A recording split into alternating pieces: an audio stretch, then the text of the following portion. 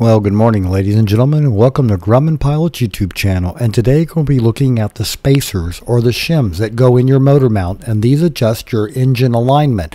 And I know this looks very pretty in this picture, but believe it or not, some of those spacers are in wrong, so stay tuned.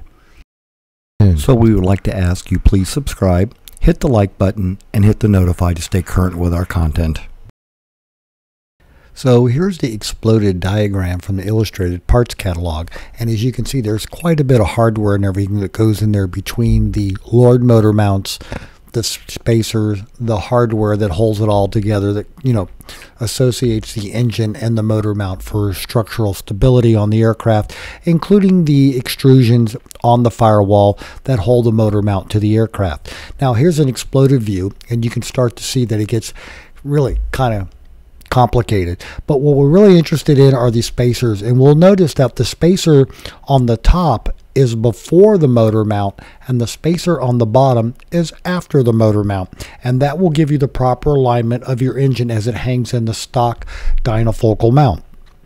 Now if you get them in backwards, if you put them in like in the photo in the very beginning, the engine is going to sit too proud and it's not going to fit in the nose bowl, and the spinner is not going to line up right with the with it all. So anyway, make sure you have those in the proper orientation. So ladies and gentlemen, I know that was probably more about the special shims in our motor mount than you ever wanted to know.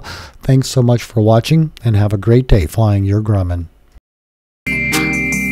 Well, let me apologize for the lighting, because a lot of times I don't have time to go turn on a light when I want to film them playing with paper on the floor or wrestling with each other. A lot of times it happens in the wee hours of the night, and I just can't throw enough light on there. So please accept my apology and enjoy their antics and their fun. Thank you.